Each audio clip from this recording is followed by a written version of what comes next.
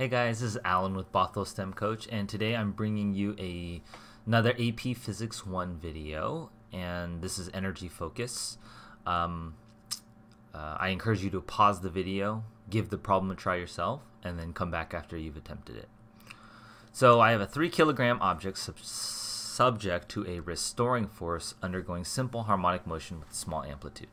The potential energy of the object as a function of distance from its equilibrium position is shown above. This particular object has a total energy of 0.4 joules.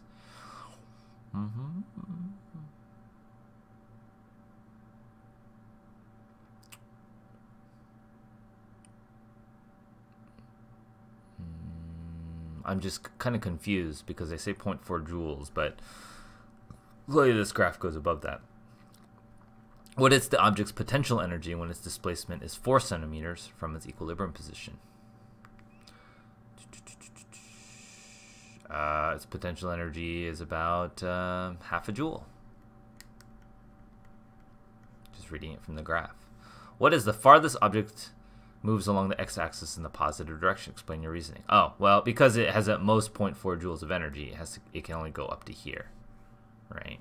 So 10 centimeters. Because that's as far as it could go, yeah. Determine the object's kinetic energy when it's displaced -7 meters. Well, -7 meters, it has 0.2 joules of energy, of potential energy. So since it has a total of 0.4 energy, the rest of the energy must be kinetic energy. So the kinetic energy has to be 0.2 joules also. Because 0.2 joules plus its 0.2 joules potential energy would be a total of 0.4 joules. What is the object's speed at x equals 0?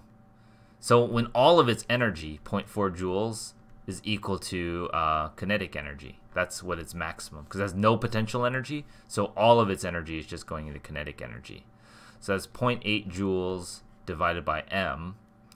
Mass of the object is 3 kilograms, equals v squared. So v is equal to square root of 0.8 over 3. Oops. That's 0.516 meters per second.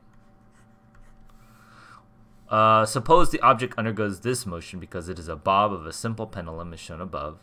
If the object breaks loose from the string at the instant the pendulum reaches the lowest point and hits the ground at a point P shown, what is the horizontal distance it travels? Okay, so now they cut it, and now this velocity is the velocity it's going to continue on.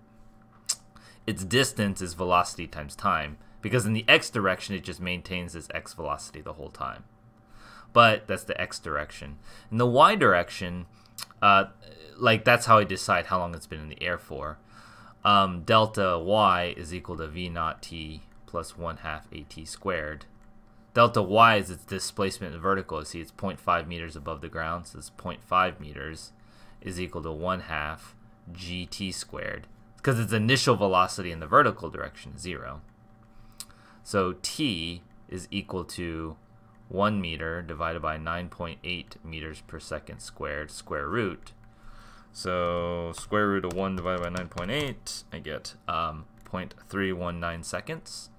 And then plugging this back into here for this time, I get 0.516 meters per second time, which is its horizontal velocity, times how long it was in the air for, which is 0.319 seconds.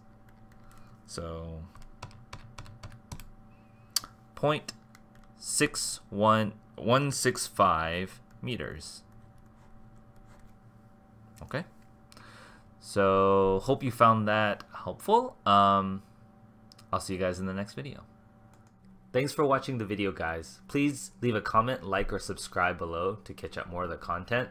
And see any links below. I offer free homework help on Twitch and Discord. See you guys in the next video.